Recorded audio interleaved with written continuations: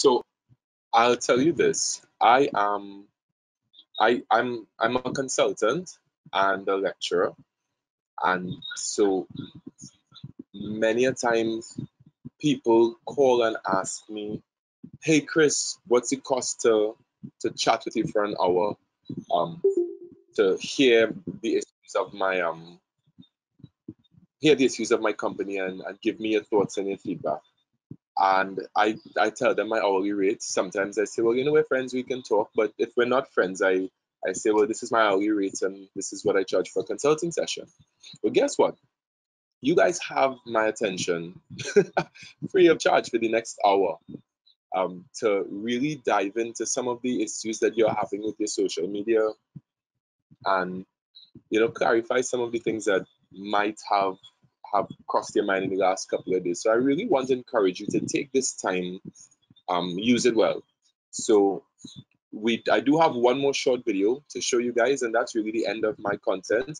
But the next 30 minutes to an hour is really going to be spent listening to you, sharing your social media and digital marketing thoughts with each other and with me, so that we can really make a pointed difference in each of the individual brands that are here.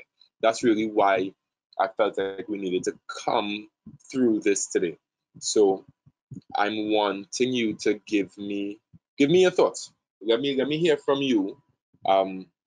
What sort of light bulbs or what sort of concerns you guys are having specifically with your companies, on social and digital media. Hi, good morning. This is Michelle. Hi, Michelle. Hi, my brand is Silks by Mish, and I just wanted to say that I am very inspired by your entire presentation, and actually inspired to take action. So I have kind of put together in my mind what my brand stands for, but in terms of translating that into actionable items on the social media platform is where I'm kind of getting a little bit stuck. So for example, my brand stands for, well, first of all, I'm targeting women over 50.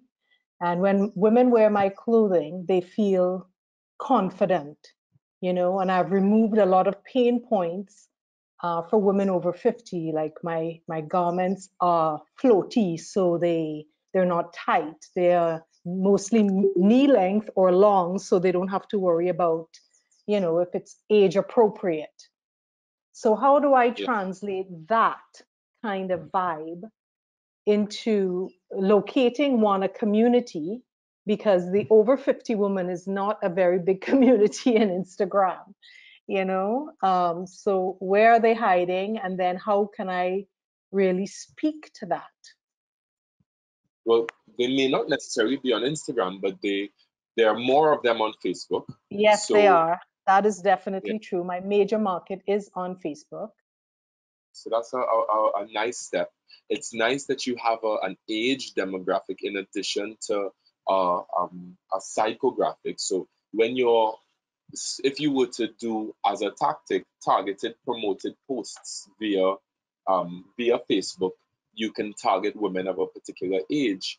And what's also interesting is sometimes women of a particular age have interests in other things around their age. So, for example, I know my mother likes Julie Andrews, somebody who represented that generation of women.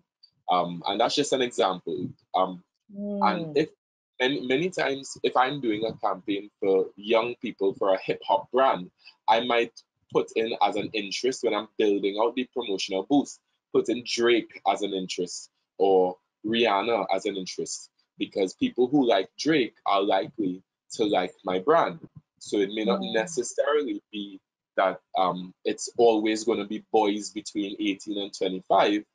It might be a woman who is 35 years old who likes dressing in menswear, who likes it because she likes the hip hop style. So I might find myself, limiting if I'm looking for just the demographics. So I put in certain interest things. So maybe, certain interests, and I'm just shooting in the dark here, but things like eat, pray, love. Eat, Pray, Love and Elizabeth Gilbert and Julie Andrews, and interests that appeal to people who would wear your brand. So, for example, again, if the silhouette of your outfit, Mhm. of your garments, um, allow women to feel like um, what's his name? His name Meryl Streep in The Devil Wears Prada. Um, then you can probably, through your boosting and through your interests, create content that represents things, or create content or boost posts that represents things that they are interested in. So we had to go a bit deeper in the understanding of the target than just the women over 50. I think we need to think about women over 50 who want to wear outfits that flatter their bodies, who want to look like a particular celebrity or a particular person, who want to live a lifestyle that looks like this one. Um, Mhm. and then from the time you start to think about the aspiration of the consumer, then you're able to, and this is one tranche of content, then you're able to create slice of life or aspirational content that shows women feeling as though, or shows women um, getting the feeling that they want to get through a relationship with this brand. And as I said before, your brand becomes a symbol of that representation of the things that they want to aspire to be like. In addition to that, you can think directly of the pains of your target group. A big Right. pain of target groups might be, and you know, have to be sensitive here, it might be hiding varicose veins, or it might be wearing clothes that aren't difficult to put on, or it might be wearing clothes that are flexible and versatile, that I don't have to have multiple pieces. I can wear this piece in different circumstances. So once you recognize that there are certain pains that this particular target group has, you can create content that is not specific to the garment itself. You can now create a blog post that speaks about 10 ways to wear flattering clothes if you're over 50. So you now have a written piece that inspires women about how to dress. So now you're developing a relationship with them. You have a written piece that helps them um, on guiding them on how to dress at that age to feel Mhm. beautiful and to feel sexy, that they can not only get value from, but they can share with their friends under the banner of your brand. You can also create graphic posts and infographic posts that help with the content of sorry, that help with them preparing themselves to dress. So maybe tips, checklists, maybe here is a list of the 5 things every woman over 50 needs to look fabulous. And so you become a champion of, and I'm just speaking generally here, maybe you become a champion of being fabulous over 50, if that is the brand. And Yes. so it's not necessarily always about putting out, well, here is a specific piece that you can wear over your knee. Why do I need to wear it over my knee? You know, Mhm. have the conversation about what being fabulous over 50 feels like, what it looks like, um, and create conversation that is at the back of your mind as you create maybe blog posts or infographic posts that is adding so much value to your consumer base that they will not only get the value from it, but they will want to share it with their friends. And when they share infographics or graphics or blog posts that have truly helped them, then their friends will see it, and you begin to grow your community organically through creating genuine value for these people. And then when you've created that genuine value, you continue this conversation about how to keep looking fabulous. So then, I mean, that's just one pillar, that looking fabulous over 50. It might Yes. very well, you might very well realize many women over 50 are moms, and maybe mom Millennial fashion. moms. Millennial moms. Yeah, yeah, and that they have their own unique set of needs and their unique set of aspirations and pains, that you can create content to alleviate those pains and have this conversation going back and forth, organically growing. And when we talk about you realize that this content is valuable to maybe, let's say, 10 people. You now can create campaigns for user generated content where you might create a hashtag that says hashtag fabulous over 50 and invite them, no, fabulous over 50 and hashtag suits by Mish. You invite them to upload content that points to them looking fabulous over 50 in whatever they're wearing, whatever that means to them. Maybe being fabulous over 50 might be a shot of them at the beach eating a bacon shark, or it might be a shot of them drinking a glass of wine, or it might be a shot of them in their clothes. But the point is, your brand becomes central to the conversation of being fabulous over 50, and you've given them an opportunity to post about it. And you tell them, if you post fabulous over 50, the person with the most likes on the post who have used this hashtag effectively could win a dress from you. And people begin to people love to win stuff. They begin to really generate lots of conversation around that.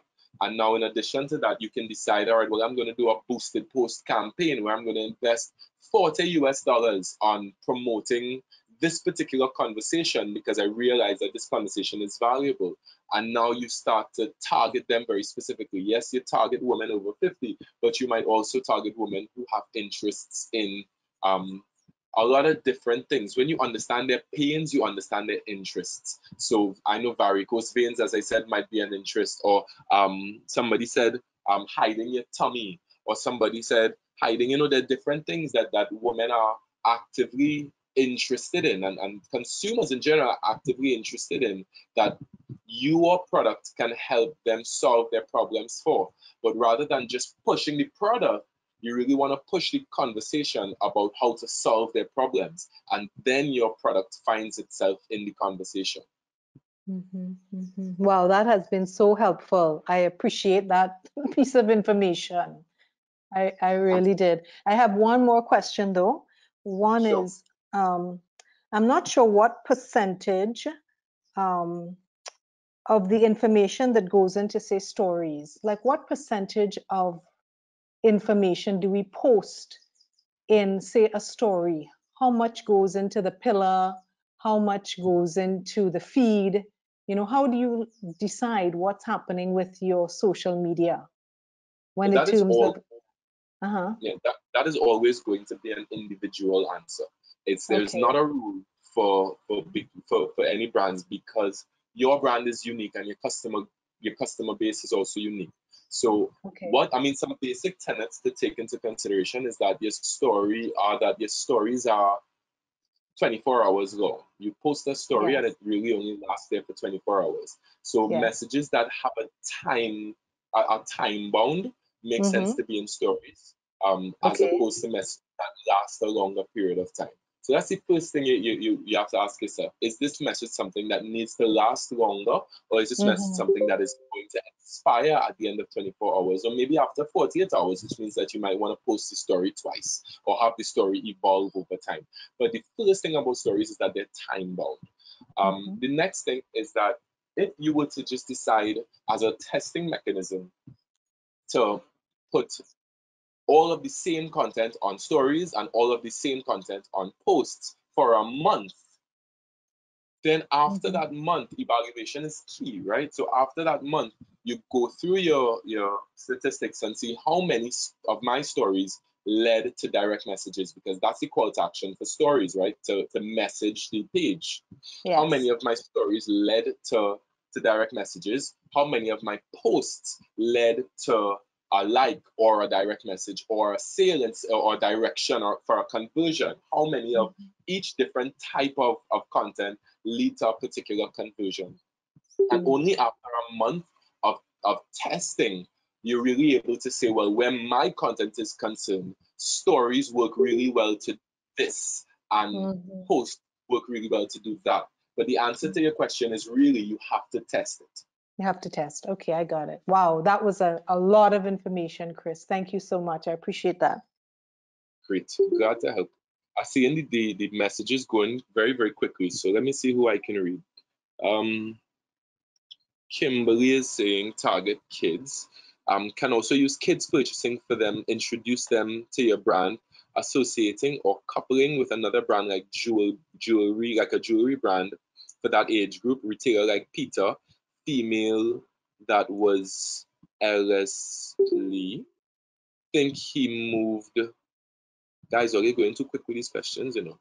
Think he moved. Okay, yes, I partnerships was just are. saying that she could target because their kids may be online, so she could kind of market it in a way to target the kids to purchase for the parents and introduce the parents to the brand,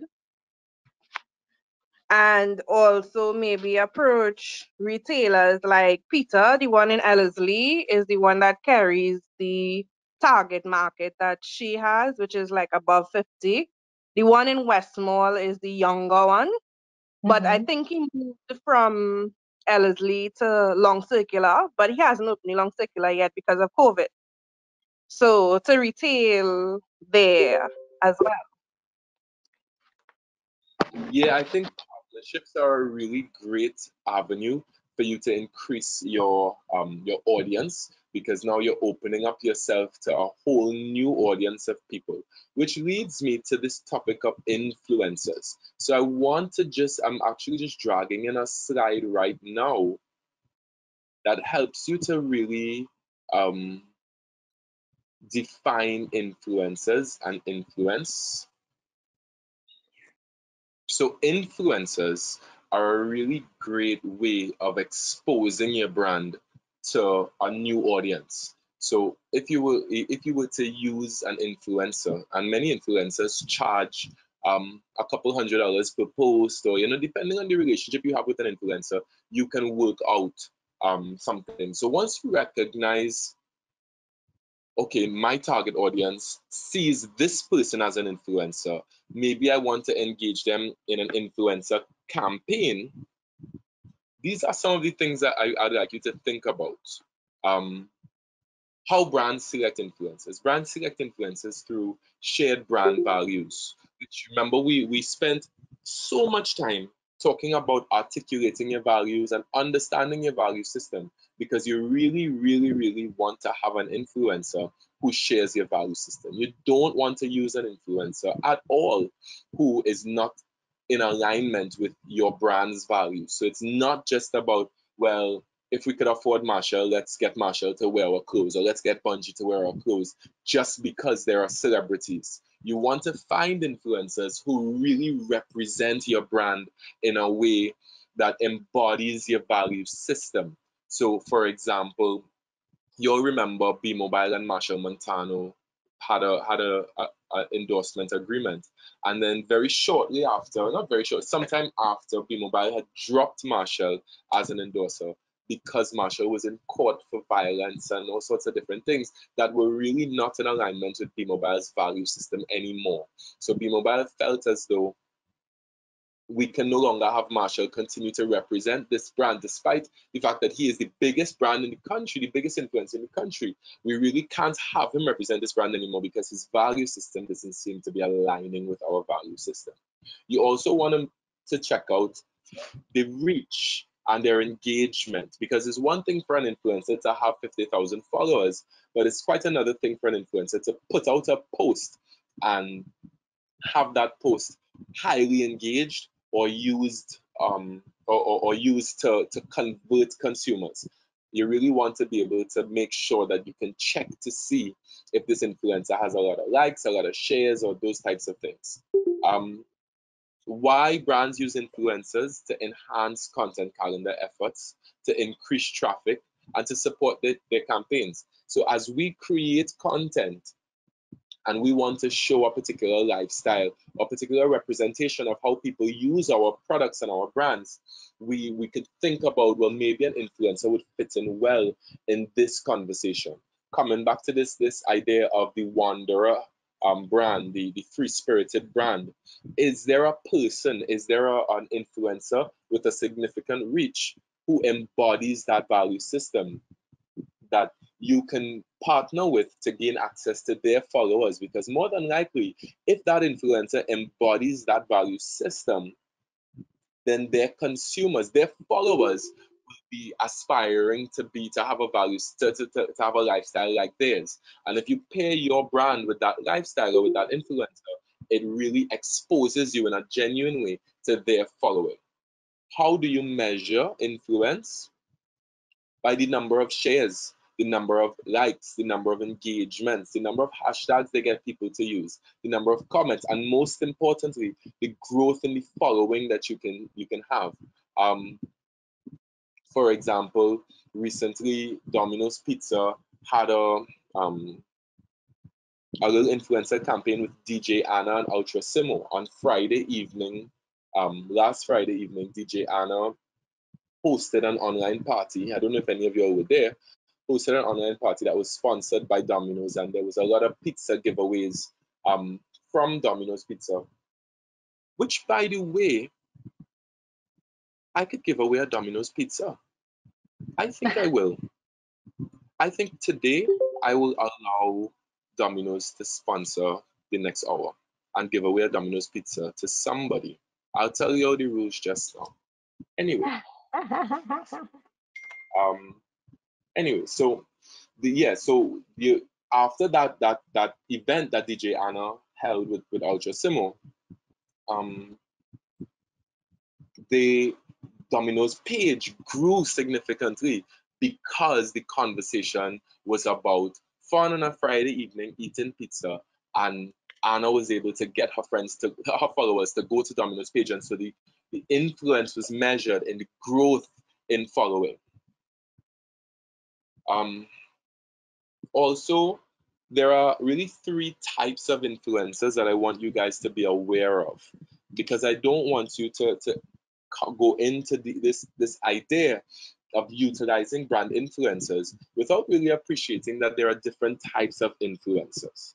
So the three influencers that we're looking at are: one, the elevated consumer, otherwise known as the brand influencer; two, the professional, otherwise known as the content influencer; and three, the celebrity, otherwise known as the campaign influencer. So if we were to use a brand influencer, we would be using that brand influencer to drive a particular discussion.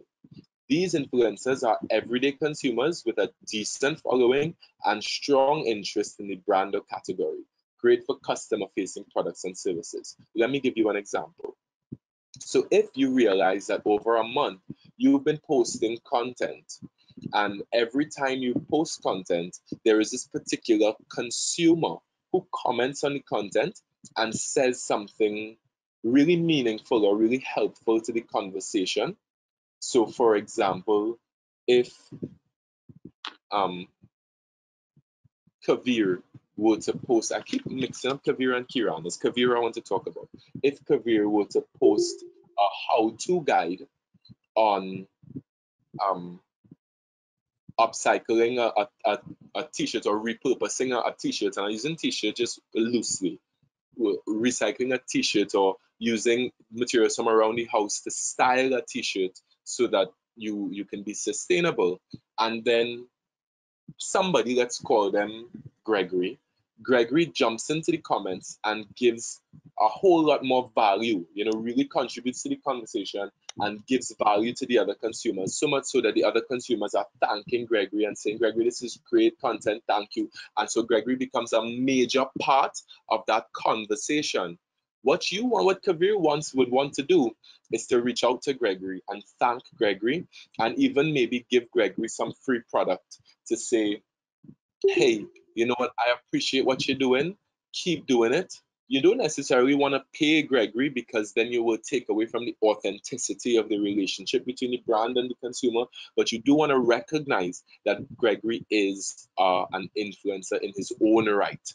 And so you want to make sure that you recognize Gregory and you reward Gregory. And that's your elevated consumer. That is your influencer in that space. And in many times, if you reward Gregory effectively, or at least recognize Gregory effectively, he will keep doing what he's doing. And that is going to keep exposing your products and your content to his consumers, and he's going to continue to be an advocate for your brand.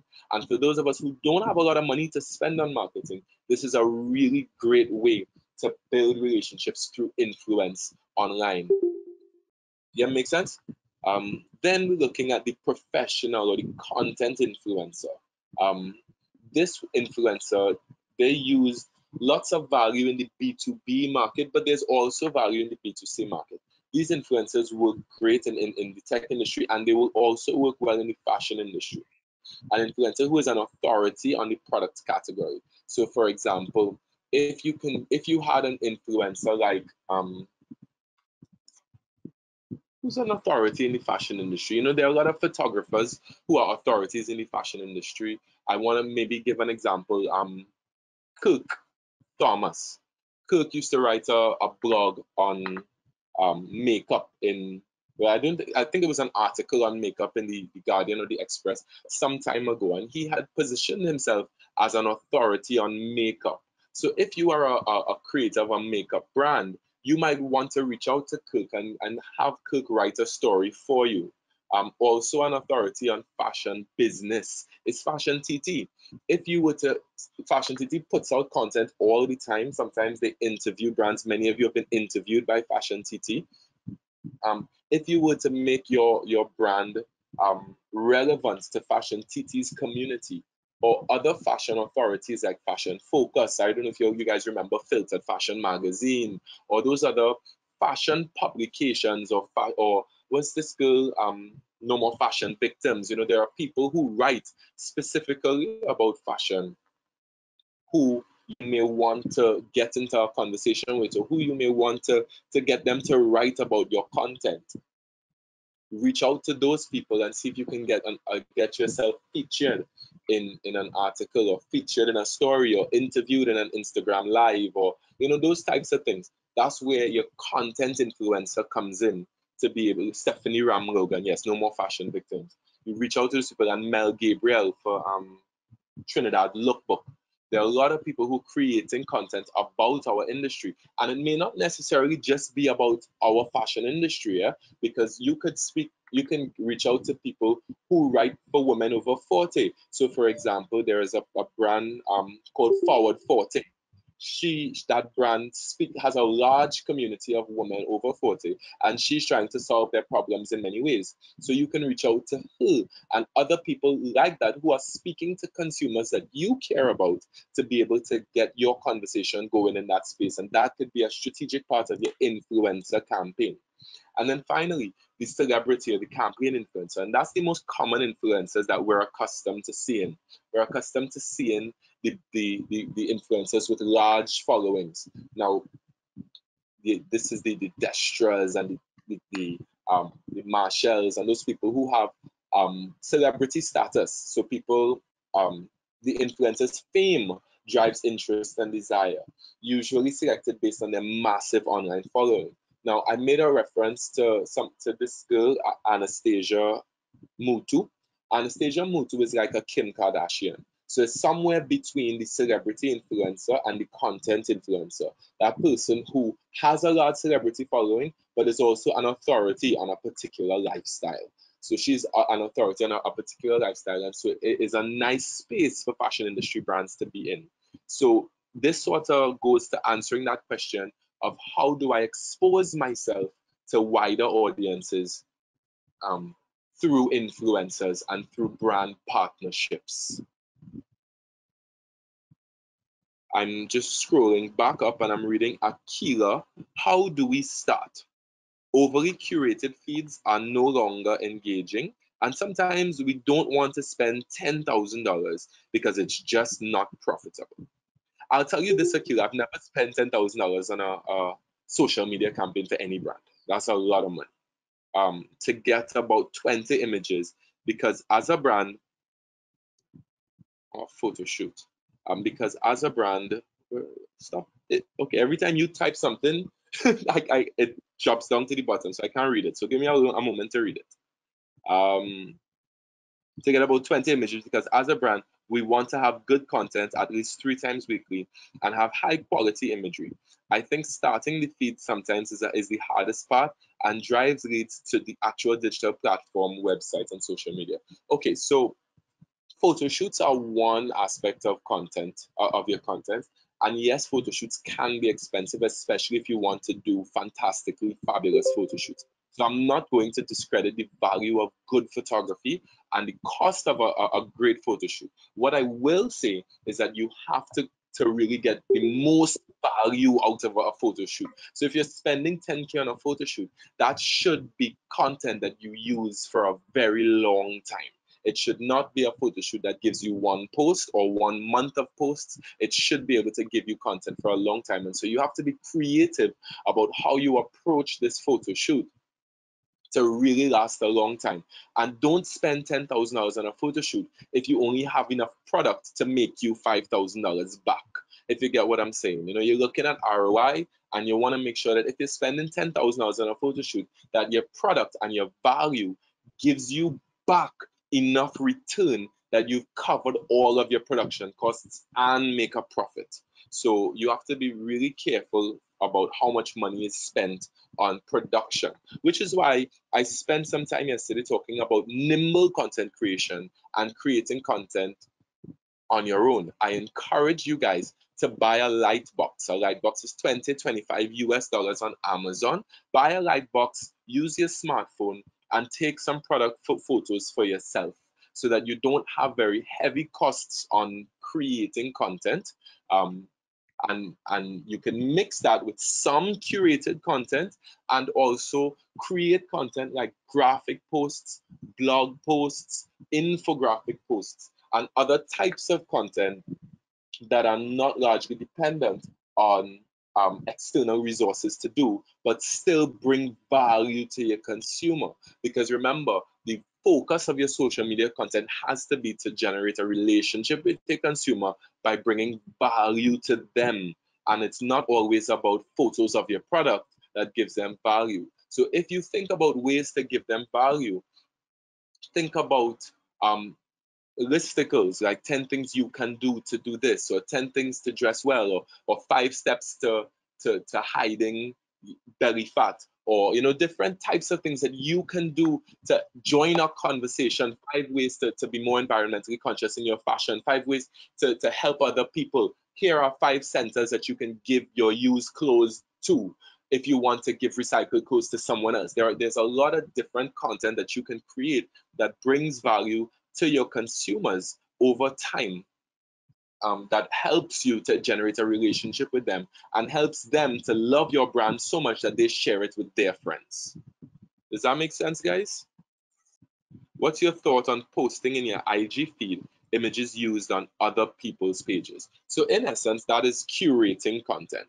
And I have absolutely no problems with curating content at all. If there is content that already exists somewhere else that brings value to your consumer group and is in alignment with your value system and your belief system, by all means, repost. Now, we have some general rules of reposting content ethically, and it's as simple as tagging the person whose content you're getting it from. So stating your source and giving reverence to who created the content in the first place. Do not repost someone's content and pretend it's yours. Yes, getting permission to post is ideal. It's not always easy to get permission to post from the person who created it. But if you must post something that you don't have permission to post, state your source, tag the source so that they're aware that you're posting it. For the most part, people who put their information out into out into the internet, especially brands, would be very, very happy to know that their content is being reposted, because it means that you are sharing their content to a new audience of people who share the same value system. So they would be happy that your content is reposted. But it would really, really, really suck if you didn't state the source, if you didn't say, this is where I got the content from. That's where you become that's where you become a thief. You're stealing sorry, you're stealing their content and masking it as your own, and that is a no-no. But Chris, I have a point here. Like I think of brands who I follow. Say for example, particular self-help people. If they make the ones that make their own images, I think it elevates their business quite a bit and gives them, a lot more credibility. My position is that, you know, the time and the effort and the branding that goes into some of the images is so time consuming. You know, sometimes I feel just an image, you know, is, but I think that it's good. It's okay to repost as well if it says your thing. But I think that if you did your own, it will elevate your brand plenty. Yeah, I'm with you on both points. I'm actually also an advocate for a higher percentage of created content over curated content. And sometimes I might even find content that inspires me and recreate it or create it in my own approach, because I like content that is branded with my design aesthetic. Yes. I feel like your Instagram and your Facebook, you really want to keep pushing your brand fonts and your brand colors and your own way of writing, your own tone and your own voice. And that's really a nicer way to approach it. Now, in terms of the time consuming thing, it is time consuming to create content. It is a whole job. And I'm not going to diminish how important it is to spend time doing marketing. Marketing is really not something that can be looked at as a by the way thing. It is quite time consuming, but there are tools. So like Canva is a tool that I have really fallen in love with, because there are so many templates. Once you use Canva, you don't have to know the size of a particular post. You just say, listen, I'm going to I need to post a story, a post for Instagram stories, and it's already pre-sized. You can say you want something in the fashion industry, it's already pre-designed, and you just have to Right. tailor it to your own design. So that cuts down a lot of time. And especially if you were to use the upgraded version of Canva, I feel like the sky's the limit with that upgraded version. It's really, really valuable. All And right. then in terms of scheduling and that sort of thing, Hootsuite and Buffer, Yeah. Katrina is saying must give credit to the source. I made a picture from a photographer I didn't know, and he was so happy that I wanted it too. Sorry. Huh? Okay. Okay. Good morning, if I may. Hi. Good morning. So Morning. to kind of touch, Dominic here. So to kind of touch on Hi, something that I feel is always left out of the layman or the person who is building the business and doesn't necessarily understand the complete or absolute importance of all these elements, is that good business ideas or ideals evolve from storytelling. So it's the same kind of life lesson that I have always applied to my brand.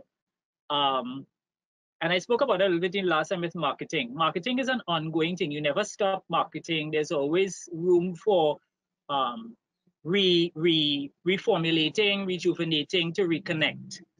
And you really should have some kind of understanding of your brand from a story perspective. And that allows you to always have continuity. There's always fresh ideas. There's always something that you can add. My brand is Indigenous Design. When I was coming up with the logo motif, for instance, I wanted it to say something a little bit more, not only because I'm a little more sensitive to things and ideas and how they develop, but that I wanted to say, how do I get, there's so many people talking about or who have become very sensitive to society and environment and eco-friendliness and all that. How do I talk about the historic factor of indigenous and indigenousness? And I came up with the fact that each and every one of us as individuals are unique in our own sense. Even identical twins do not have complete and absolute duplicated mapping. There's still little elements within their DNA that make them unique in their own way. And I came up with the thumbprint, which was the one thing for sure that we can identify. No two people really have the absolute duplicated DNA in that respect. And I'm just saying this because Kabir talk about a lot about the time consuming. Sometimes we have to put in time for some things that would be monumental or the foundation elements of what we're doing in terms of building our business. So we should put in time into some elements. Don't care how long it takes. It took me a while to get it right because there's always room for improvement. and you turn it into like something that is a must-do, relaxed kind of activity that allows you to want to be motivated to do it and to want you to always be involved in continuity. So I just wanted to share that because sometimes I think that element of it is left out. We talk a lot of technical things, but there are a lot of indirect technicalities that we must involve ourselves with if we really want to elevate the general practice of what it is that we hope to achieve in the end. So that's just something I wanted to share. I appreciate that and I endorse that. I think that the idea of marketing as an ongoing practice, as something that we do without stress. It's and you know, I've been a marketer my whole adult life. And my approach to marketing is that I get inspired by everything. I'm someone who every time I'm anywhere, I have a pen and a paper that's available to me to capture my ideas if I don't have my phone to capture my ideas, because you can be inspired to create content at any given time and you just write down the content idea. And when you get to the time where you're sitting and creating your content calendar, you have a plethora of ideas available to you that you've been inspired by. So it's something that you keep doing, you keep putting forward, you keep creating content. And as Gary Vee would say, you know, you just keep creating content every single day. Use your phone, take pictures, write notes, and just keep creating content in a relaxed manner. I love that you said that, Dominic, in a relaxed manner, so that when you're sitting down to populate your content calendar, you're not just depending on that moment to be inspired and to drop all of this information in at the same time. I have a video as you were talking there now. I mean, I teach so many of these classes that I have so much content that I think is valuable to everyone. I have a short video on, well, it's probably about 6 minutes long, that is on brand storytelling. And I want to play it for you guys, but I have one caution. There is a little bit of profanity in the video, so I just want to confirm that we're all adults and we could handle, Europeans and Americans bring a point across in a crass way sometimes. So that's just the one caution I have for this video. So I want to give a disclaimer on it before I play it. Everything.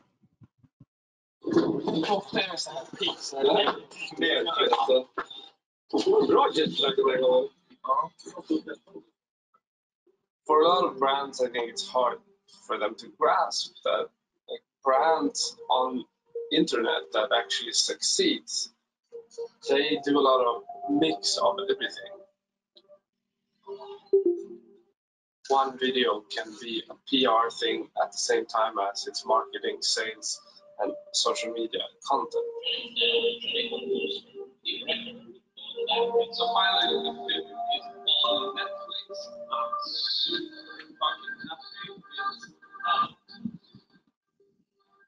We're traditionally making stuff, new stuff all the time. For every channel, we have to make things independently.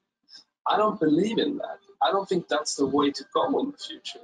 I think that the best way that you as a brand can really do stuff today is to build a whole concept, like a greater concept, like a documentary or a film or any big story. And it should probably be your story, like as a brand maybe, or it should be something that's related to that.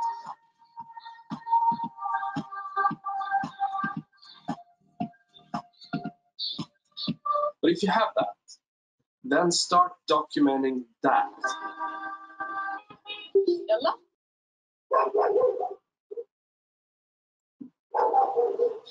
Don't worry. I've been using it for 7 years. You got stuck? No, I've never got stuck. I'll tell you something funny about this elevator. Yeah, sure. Yeah, people, once I, okay, this is gonna sound weird. Because once I got into this elevator and there was a weird smell. Back then I didn't know what it was, but apparently someone was masturbating.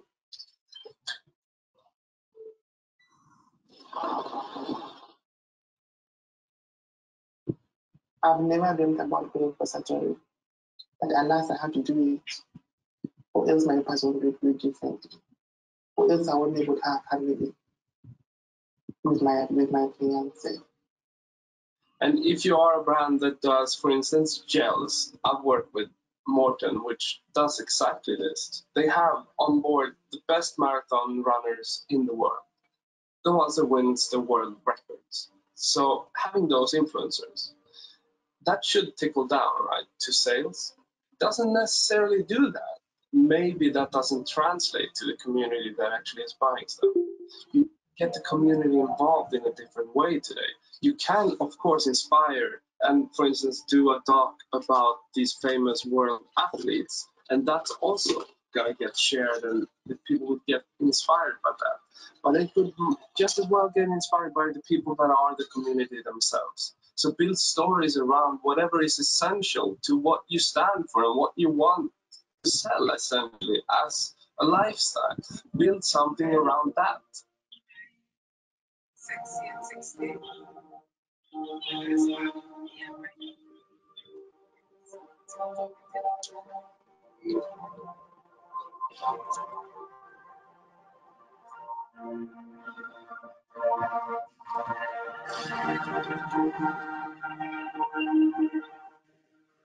So let's say we make a doc about ultra marathon runners, maybe.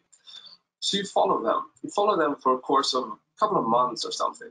If you do that properly, if you have a thought about it, if you make one feature film or one web series or whatever it is, all that material and work that you put in, it could just be like a month's time in terms of production. If you put all that effort in, that could tickle into maybe 2 years at least of content for your social media and branding. You shouldn't see them as separate. You should focus on one project being, your whole narrative for the coming years.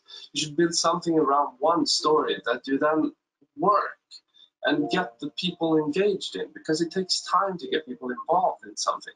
So don't just make one-off, like short commercial stuff, because you can do that from that material. If you shoot a whole series of things for a month or for 2 months or even for a year, if you do that, you have material that you can reuse for the short commercials, for the spots on Instagram, for the Facebook ads, for even your TV ads.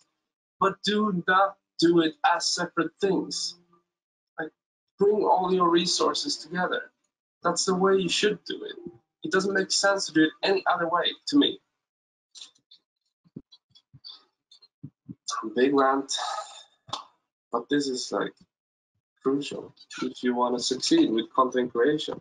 Everybody knows this that does YouTube or any social media stuff. You need to get so much out of your efforts, otherwise you can't be consistent. You should aim to upload at least like 5 times a week. If you're on Instagram, at least once a day. So it's really hard if you're always depending on coming up with new projects and not generating enough from the projects you have. Doesn't make sense, not at all. So get your shit together, because that's the only way you will, get stuff made.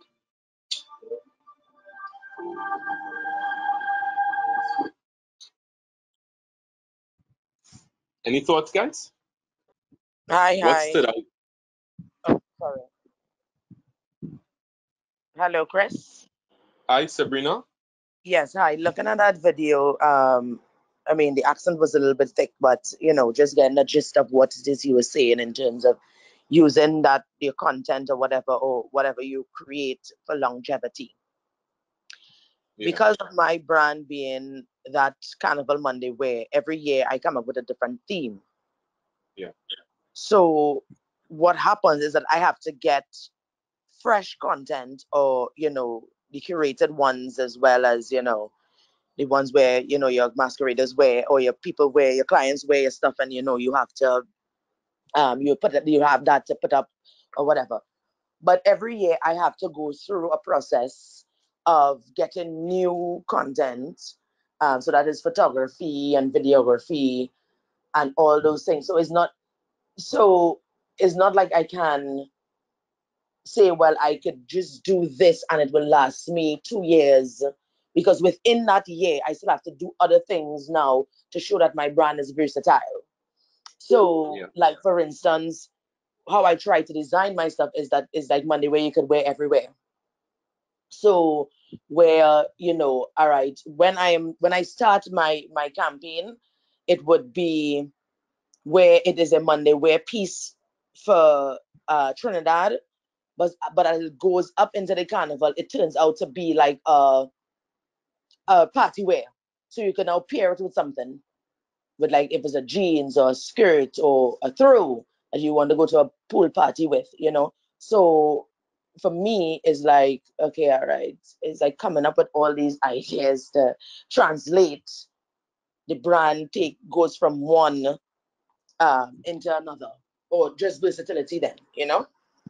And that's Yeah, where I get problems where I have to sit down and I realize that I am being bogged down by creating content, um, and that time to create or to be creative in terms of coming up with new designs, it kind of takes a toll on me, and I am very meticulous and particular and sometimes a little too fussy, I find. yeah, So, you know, that is my thing there. And coming up, I think sometimes I feel I don't have the capacity to even think, to come up with an idea as to, yes, I know my customer, who I need to target, or my target audience, you know, they're party goers, they're into that whole carnival chasing. I know all of those things. But it's like sometimes my brain just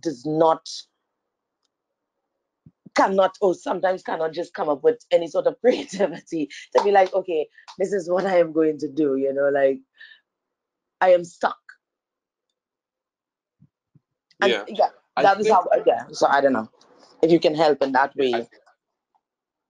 well, that was a lot of information you just shared there. Thanks for sharing. I think that we're in the context of creating this one brand story. You're basically saying that, every year you shift the conversation or push the conversation into a new direction because you launch a new collection every year, and it's a collection that has a transferability from on the road on Monday and Tuesday into events and all sorts of different ways that you can represent or wear this fashion.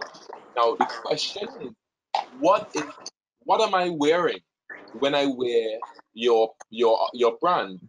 What am I representing when I walk around wearing your brand? And how am I supposed to feel, or how do I feel when I'm wearing that brand? And if you can hone into that one story that describes that one feeling of what this is, and create one extended bit of content. Now, I'm not saying that what that video we just looked at is the only approach to creating content, but just to sort of push that approach forward a little bit, when we get to that one idea of I'm let's just say this year you're a fighter for justice, and you're creating a brand, that a line that is inspired by military wear, just for example. And so a fighter for justice might really be recognized in so many different ways. There are police officers who are fighters for justice. There are parents who are fighters for justice. There are children who are fighters for justice. There are so many different ways being a fighter for justice can be represented. And if you were to do an interview series of different fighters for justice, you interviewed 100 different people who fight for justice in different parts of their life, and use that as content for a few months, what you're doing is representing your brand in such a way that you represent, or you are the symbol for people who fight for justice. And so if I wear your product on the road for Monday, or to a party, or at home, I'm representing either that child who is stopping bullying in his school, or that mother who is protecting her children from whatever elements she needs to protect her children from, or anybody who is fighting for justice, just as a theme, for example. It's really just an idea of creating a conversation about your value system, and then having that conversation be translated onto clothes that become a symbol of the conversation. Um, that's really where that one story sort of comes in. Um, I think my response there. Okay. Yes, I understand what you're saying. So, yeah, I get what it is you're saying. Um, so now I know that I need to probably just work a little harder on, just taking it away from what the brand or what the clothing item is, and now translating it into something else that people could be in contact or could understand. Yes, because So the job of the marketer and the job of the content creator, I mean, we know that as entrepreneurs, we wear multiple hats. But you have to recognize that the marketing and yes, they're both creative endeavors to a great extent, but the marketing planning and developing is a hat all on its own. And so you have to put on your I'm in customer engagement mode. And in many times, I think from, engaging with many creatives in different forms, when you are creating music or when you're creating fashion or when you're creating anything on the whole, you really want, a lot of times we want to connect with ourselves and we want to understand what we are feeling and we want to create our products based on our understanding of what's happening inside of us. And that's beautiful and that's fine. But when we are creating marketing campaigns, we have to take off the hat of the internal creator and put on the hat of the empath and start to empathize with the consumer and try to understand what are their issues and how can what I have created solve the problems of that they have. You have to be able to really put yourselves in the shoes of the consumer and help them fill their needs with your marketing content. And if you want to use that information, that insight you get from the consumer to help improve your product or innovate on your designs, that's up to you. But to be able to create content that resonates with them, you have to think about them. okay, I got you. I understand what you're saying. And I think that will help a lot because, sometimes you get kind of stuck with, just putting out your stuff, what it is only, and just hoping that, okay, somebody would just run and buy it. And that is not the case most times. You have to really sell them on, what that particular, like for instance, that like this year I did, my theme was royalty, sell them on that, the whole royalty lifestyle, which I kind of tried to do, but it was not effective because probably I did not sit down and really come up with a proper strategy as to how to go about doing that. So it's a What is little royalty? more work. Yeah, it is work. It is work, and I have tried in this workshop to provide you guys with some of the structures to put your thinking in the right direction and to keep your thinking efficient to put out exactly what needs to be put out so that you don't put out too much effort, but you also don't put out too little. Okay, thank you very much, Chris. This is insightful because even like the whole avatar thing, to create that, I never really created that aspect of it. So by doing that, I have a better idea as to how I can go forward, knowing the people that I'm targeting. So now I could come up with themes or collections that speaks to that group of people, that I have already, and who could now put that out to other people who may want that or believe in that type of vibe that I'm trying to push with my theme or my collection. And using those personas, that understanding of your consumer, when you do decide to invest any money in Facebook boosting and that sort of thing, you can really go back to your persona, go back to the opportunities, the needs, the headaches, the pains of your consumer and target them based on what their interests are. So you go beyond targeting people for their age and their gender. All right, guys, so we're just at 11:55, so we have just about 5 more minutes before we end the session. I'm going to play a video I found was valuable that I found on online. I found on YouTube, just to give you a sort of introduction and a step-by-step into Facebook Shop. I do expect now Facebook Shop bleeds into e-commerce management and is really outside of the scope of this digital marketing strategy course, but because Facebook Shop is the newest innovation coming out of Facebook, which I personally believe has changed the game of retail, e-commerce, and the fashion industry around the world, has changed the game. I thought it was very important that I just have a quick conversation about setting up a Facebook shop. So let me play this video for you guys. And then, of course, after this, I expect that once you're interested in doing Facebook shop, you would go and do your own research. In this video, I'm going to show you how to create Facebook shop on any Facebook business page. Before we proceed, make sure you subscribe to this channel and press the bell icon to get daily tech videos.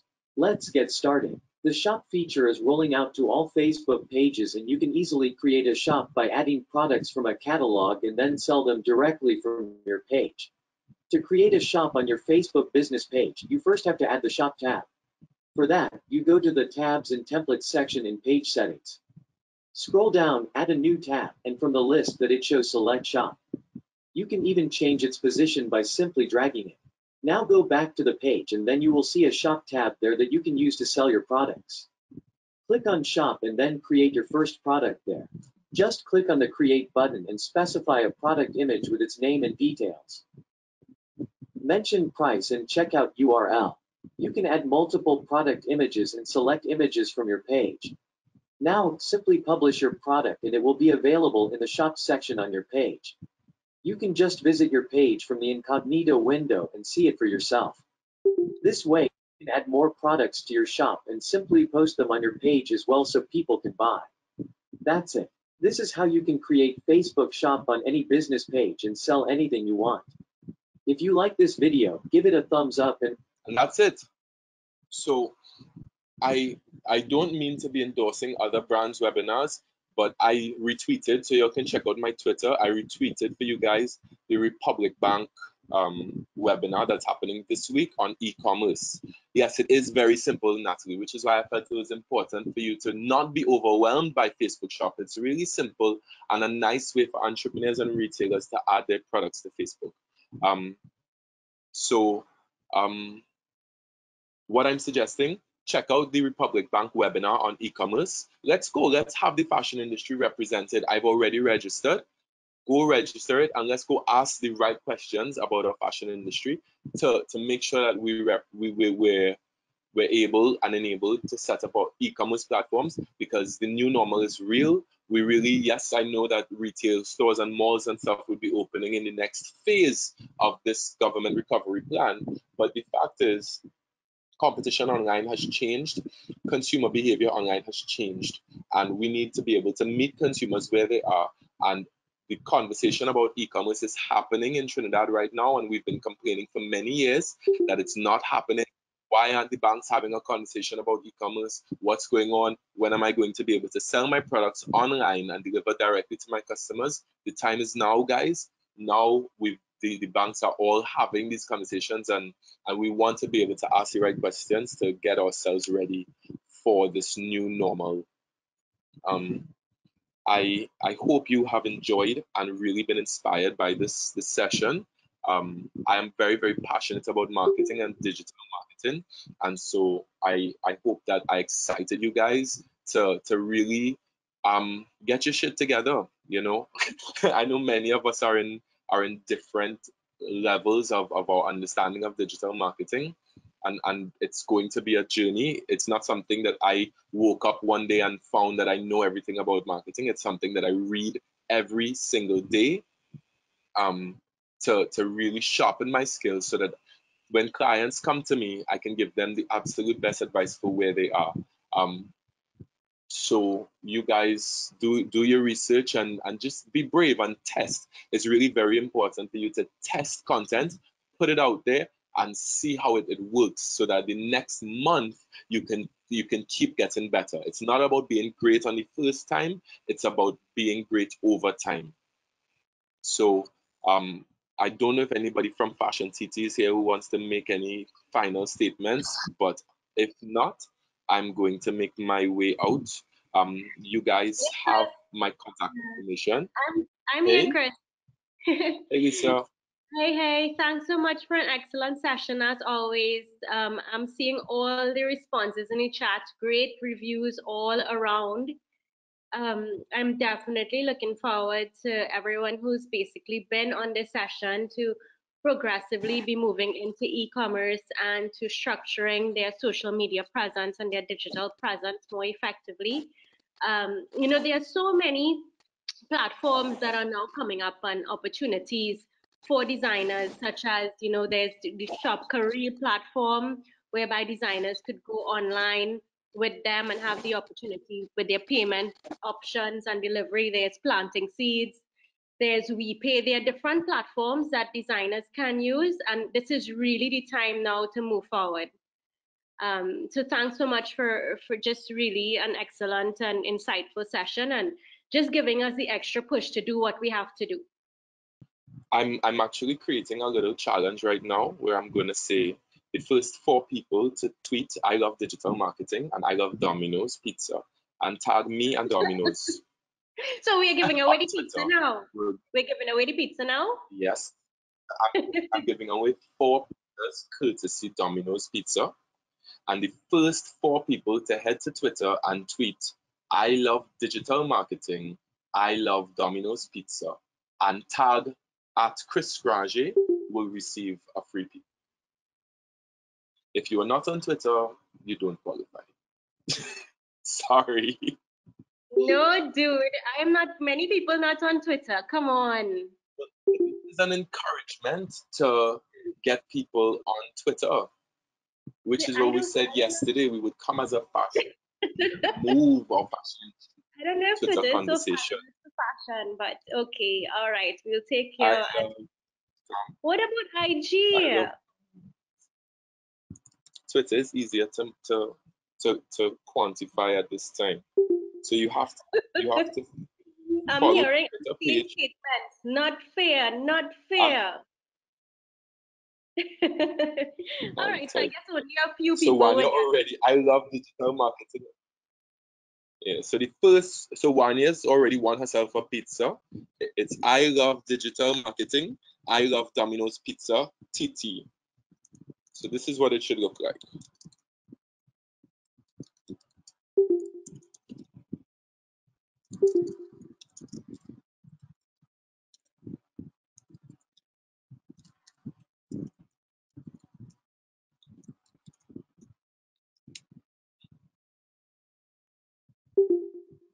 So the Domino's page will reach out to you. I will reach out to you if you have won as the first 4 people to do it.